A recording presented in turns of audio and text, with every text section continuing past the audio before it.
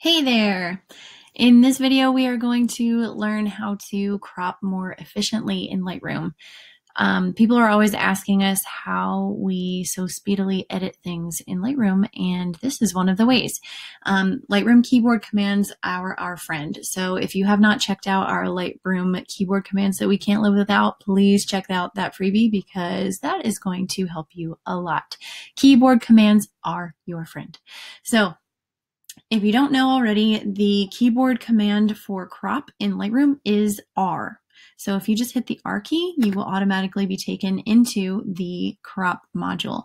So then you can do whatever you want. You can straighten, you can, crop in on your photo a little bit. And one tip for straightening is that you want to straighten with the horizon most of the time. Now, it's hard when there isn't water. So if you can see it right here, I am lining up with the shoreline across on there and right toward the middle of the photo. I'm pointing at it, but you totally can't see me.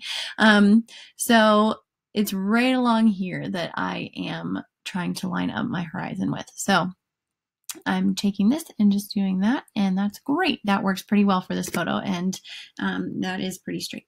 So if you don't have water or something like that, beach photos are very easy to straighten. But if you don't have that, then try to pick something that is straight in the background.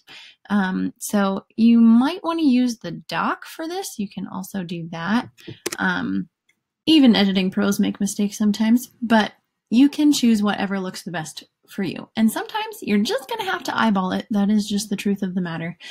So whatever looks the straightest too. But I also may use these poles here. There's like a nice little line here, and I might try to see if that helps me to straighten it out at all either.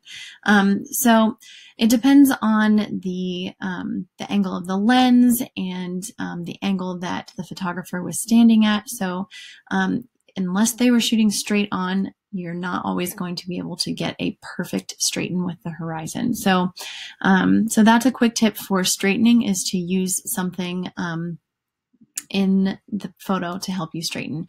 Now, a lot of times if there is a straight, like a vertical line in the middle of the photo in the background, I will use that. Unless it's a tree, because trees aren't always reliable considering they are organic things.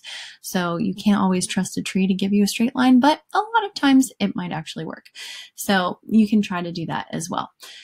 That is my go-to for, like, say there's like a staircase in the background or something. I'll line it up with the rungs of the staircase that are in the middle of the photo, not on the edge of the photo. So just remember that, in the middle of the photo. So that is straightening.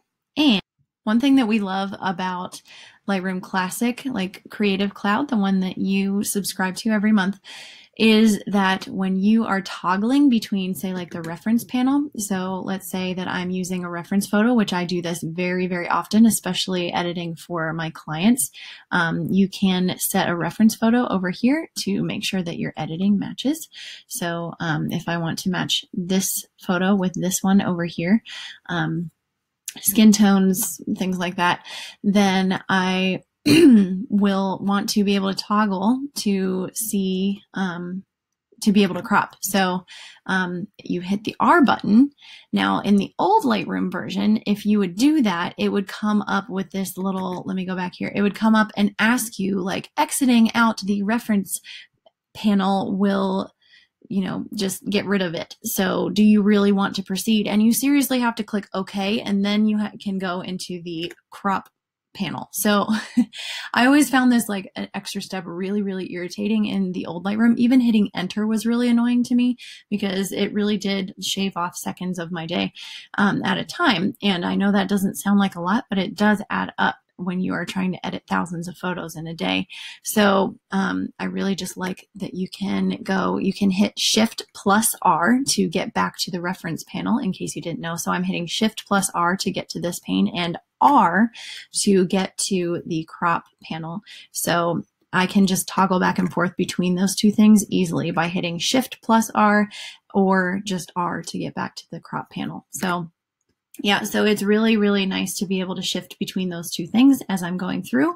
And another way that you can crop really, really efficiently is if you are in the reference panel and you want to hit R and go to the crop panel, which is what I just did, but then you don't want to hit enter every time you crop a photo. So you can actually stay in the crop panel and toggle back and forth between photos by hitting Command and using the left and right arrows. So I'm going to hit Command right to stay in the crop panel and go to the next photo. See how cool that is? So now I can just go through and I can still edit while I am in the crop panel. You can still, increase exposure, decrease exposure while you're in the crop panel, but all I have to do is hit Command arrow to go to the next photo. So that is something pretty sweet that will also improve your workflow and your speed as well. So find out what works best for you there. I honestly switch it up a little bit every now and then, depending on my mood. But yeah, I hope that's really helpful for you to speed up your workflow a little bit. See you later, guys.